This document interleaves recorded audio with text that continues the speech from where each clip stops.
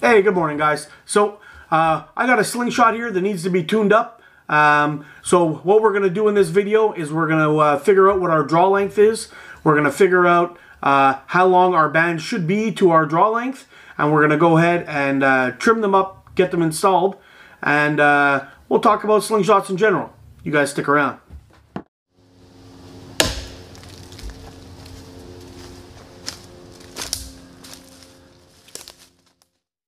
So alright guys, when I first started my channel, I did a video on this little guy, and I believe I called it the best slingshot on Amazon. At the time, I believed it 100%. I could not believe that I took this guy out of the package and I was able to just destroy stuff. But what I did do, and I left out in that video, was on how to tune up your bands to your draw length. And I want to go ahead and do that. Now you can see this guy's pretty short. Now. Reason being is when I do a draw, I bring that up, my anchor point's right up my cheek. I try to keep everything in line, nice and straight, stare down my bands, and I let it go. Now, with this guy, if you look at the two forks, forks are even length, and you can see the difference in length. Now, this guy is lacking a little bit of power because we're not getting the maximum out of the bands that we have because they're too long. Now, if I was, for example, one of those guys that did like like a partial butterfly or a full butterfly even, then I may even need a longer band set than this one. But if you can imagine, that would be way out there. And when I do that, I feel the same tension as I do with this at my draw length. So, how do we figure out what the draw length is that we need? Well, let's get into it. So, alright guys, there's a few things that you're going to need to get this job done. Obviously, we're going to need our slingshot that we need to tune up. We are going to need a tape measure to measure our draw length. We are going to need a good pair of cutting scissors, or a rotary cutter if you have one, which would be even better. We're going to need a replacement band. I'm going to give you a quick look at what to look for to make sure that the bands that you bought are set up correctly or incorrectly. That can make a big difference in your shooting, which is why I am not as accurate with this one as I am with this one. So, and of course, you're going to need the tools that come with your slingshot if they do come with tools, and you can use those to take apart your slingshot and prepare it for the work we're going to get done. So first things first, we're going to have a look at our draw length, and I'll show you how to do that. So alright guys, it's time to tune our bands. Now, when I first started looking into this, I really didn't know my ass from my elbow. I had never even seen a slingshot like this. I only saw one of those old Daisy or Marksman ones that have the big two hook metal rods where you slide the band over the top of it, and you're able to pull and shoot. They weren't the greatest out there. They weren't the best slingshots. I mean, but they were a lot of fun for all of us, and that's what most of us grew up with using anyway. But after seeing a couple of these guys, on the net, and I was kind of like, wow, that looks pretty cool. I bet you they could shoot pretty well too. So I picked up this guy first and this guy second, and then I was trying to figure out, okay, well, this one came with a band that was a little bit longer than this one. This one came with a really, really long band. And I was trying to figure out, okay, well, what's going to be my draw length? So I started poking around online, and then I found this website called Slingshot. Slingshot's got a lot of good information on their website and on their YouTube channel. So if there's anything you need to look up, you can go ahead and check out there. You can. They also sell slingshots and gear, accessories to slingshots. Ammo, target boxes, all that kind of stuff. But that's where I started poking around, and that's where I found out where they were talking about your draw length. So the first thing we're going to want to figure out is how far do you like to pull your bands? Where's your anchor point?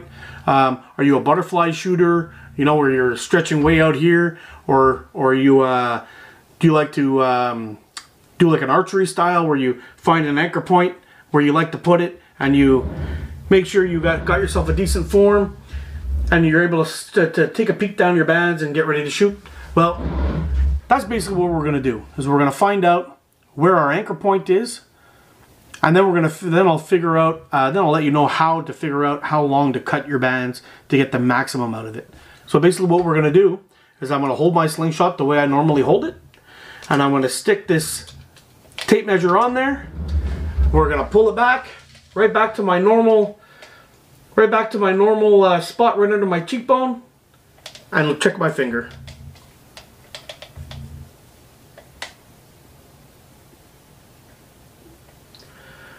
And you can see right here, I'm right at 30 inches. So the boys at Simple Shot were saying that the sweet spot of stretch is 4 or 5 times the relaxed state. So if my draw length is 30 inches, at a relaxed state, our bands would be 6 inches. Now when I pull that back, at our 30-inch draw length, that's going to be 5 times the distance, 5 times stretch of the relaxed distance of this band. So 6 times 5 is 30. 30 inches is my draw length.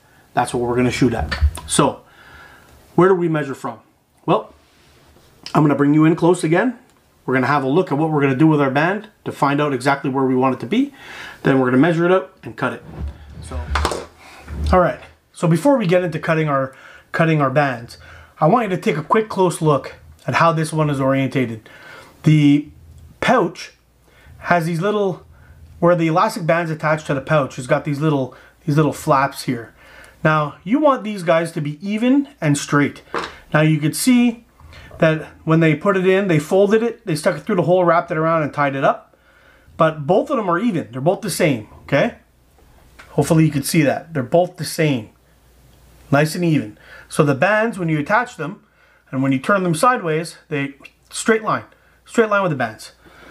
I'm going to show you another one I got here. Now these ones I ordered, but you can see one of the ears is pointing off to the side here. This other one is going in the background.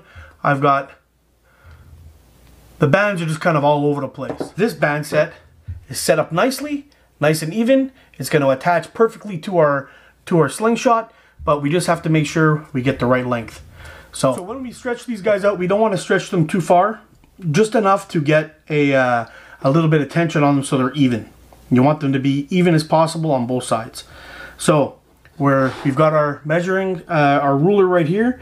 We're going to start with the very tip of the pouch. We're going to start with the very tip of the pouch on the end, right at the 0 mark, and then we're going to stretch it out here just so it stays even, not so one stretched more than the other. And we're going to put our finger down right here, and there we have 6.5 inches. Now remember, I'd say you had to drop that down by, you want to times it by 5. So 6 inches times 5 gives us 30. And what that means, we want a 6-inch band to start with. Now we'll measure that out, but we're going to do 6.5 inches just to make sure that we're pretty even. We're going to mark that with a little marker or a pen. And we got them both marked. So we'll pick them up, keep them as even as possible. We're going to take our nice sharp scissors and make a cut. Sorry guys, you'll see right here I've loosened things up. We got the clamps done, but this is why I cut that extra bit. So in reality, this slingshot here is actually closer to a 1/2 inch extra. This one is a little shorter at a 1/4 inch. So what we're going to do is, that extra little 1/4 inch isn't going to make that much of a difference in the stretch. So I'm not too worried about that, but we're going to attach our band set to this now, and we're going to see how it looks. So I'm going to back you back up again, and you can see how I do that. So you can see here we got our band set all screwed in nice and tight, but you're going to want to make sure that your band set comes off that fork nice and straight. And then once you see this guy, you want to make sure that your ears are pointing in the right direction. Okay, now once you got your bands on, now what I like to make sure I have is, I like to have the little tabs on the outsides so it's not going to interfere with the ball on the release at all. When I pull the bands back, you see how it's kind of like, The bands lay flat over the top, pointing towards you, if you can see that. But when you turn it like this, you use your bands as part of your sighting. Now, once you got your band set all set up, you can check it by a few ways. You want to make sure that you pull on the bands, make sure that they're nice and secure, so they're not going to pop off and hit you in the face.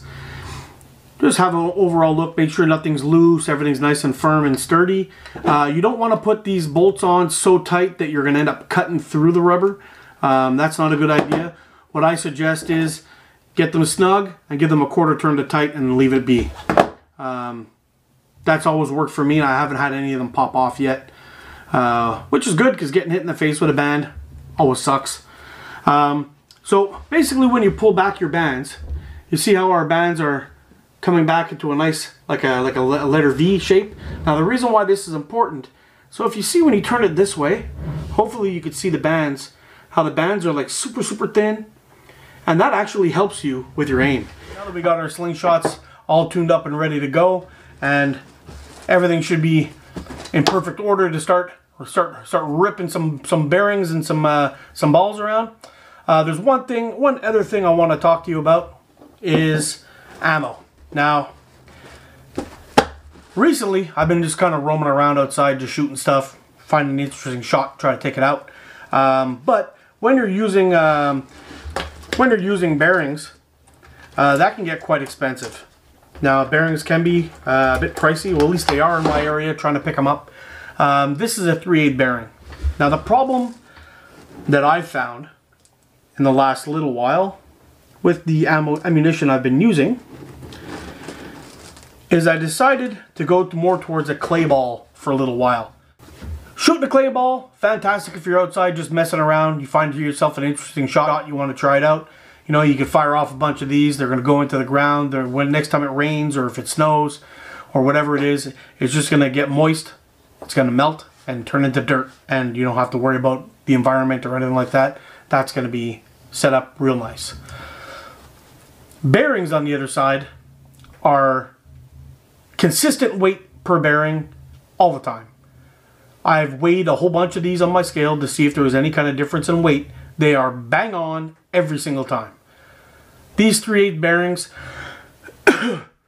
are a true 3/8 in size. They are a exact same weight on every single shot. So when you're practicing, you know, if you want to join a tournament or whatever it is, and you're practicing and you're shooting constantly, always use the same ammo with the same band set. Match your ammo weight to your band set, and then once you get used to shooting that all the time, stick with it, and that's going to be your money shot all the time. Now, clay balls. Clay balls are great. You shoot these guys around, they're going to hit the ground, they're going to pop, they're going to blow up. They have a good thwack when you hit things with them, which is always cool. They're pretty much perfectly round, I'd have to say, not so bad. The only thing is there's a size consistency problem. Some of them are big, some of them are small. I mean, we're not talking much, but a couple of millimeters in either direction changes the weight. So if you're used to shooting these and they're heavy, well, these aren't going to drop as fast as these guys are because of the weight. But they're also not going to hit as hard either if you're trying to hunt with it. So let's go grab a handful of these little clay balls, and we're going to go and fire them at the pole across my backyard and see if we can land a couple of these guys, or maybe we can set up a target somehow up on the fence, see if we can hit it. Should be fun. So let me take care of that, and then we'll go try out this slingshot. Well, we are going to need a target, and this beer can should do just fine. Sorry guys, hopefully you can see that beer can. Got it hanging off the backside of my tree there, and you might not be able to see it, but hopefully you'll be able to hear it. It's got a good distance. We're at least 30-35 feet away.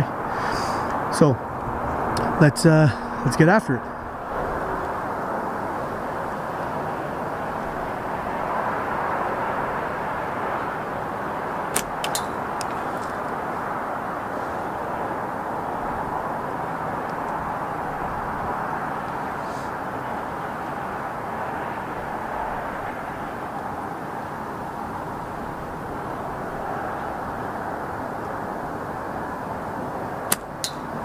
That's shooting high.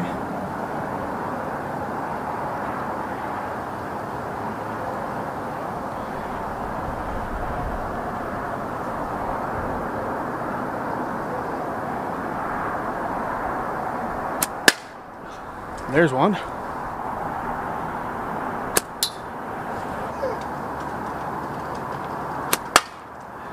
There we go.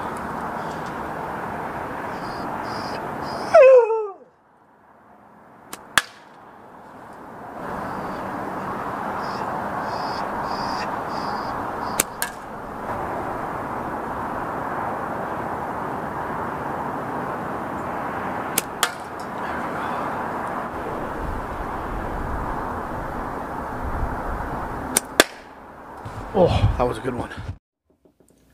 So, alright folks, there you have it. How to tune up your Slingshot bands. We got this guy all set up and ready to go. It's shooting pretty good. I just need to get more practice in because it's been a while. And using this new ammo that I've never used before also was becoming a little tricky. I noticed that the some of the balls were actually doing like a knuckle ball. It was kind of weird. Maybe some of them have little flat spots and it catches the air and makes them wobble or something. I don't know, but once I got the aim set up on this guy going pretty good, everything got pretty accurate pretty quick. Having the shorter bands is actually shooting the ball a lot faster than what it was before, so it took a bit of an adjustment. But once I got it, it was blink, blink, blink, nonstop. So anyway, that said, guys, I want to thank you all for watching. Get out and explore, and we'll see you again soon. And in the end screen, I will attach this Slingshot review to it. Make sure you check it out. This guy is a little monster if you're looking for one. Now, before I go, I just wanted to mention to you guys that I do have 2 new Slingshots coming. Both of them are from Simple Shot. One of them is called the Axiom Ocularis, which looks like a really cool slingshot. I can't wait to try it. And the other one is called the Scout LT, which is a new version of the old Scout that they had, which was a fantastic slingshot. But I've got both these guys coming coming up pretty soon, and we're gonna do a review on them. We're gonna hike out somewhere. We're gonna set up some targets, and we're gonna have a blast shooting them. So while we're testing these guys out, now maybe we can blow up some lighters and do some stuff. I don't know, but I also want to get make an indoor target for my basement here, so I can practice during the winter, and I don't have too much of a dead time and have to snowshoe out to actually shoot stuff in wintertime and stay on top of my game. So that's what we're gonna do. If you want to see that build, please in the comments below let me know, and I will make that build. I've got an idea in my head. You know, ATO is a bit of a mad scientist when it comes to that. So I've got something in my head that I want to build. I want to try to build, put it into the basement, and we can have fun shooting at targets all winter long and stay in top form. So anyway, thank you very much for watching. Get out and explore. I'll see you on the next one, and I appreciate y'all, and I hope you like these Slingshot videos. Be sure to leave in the comments if you have any questions. Thanks. Take care.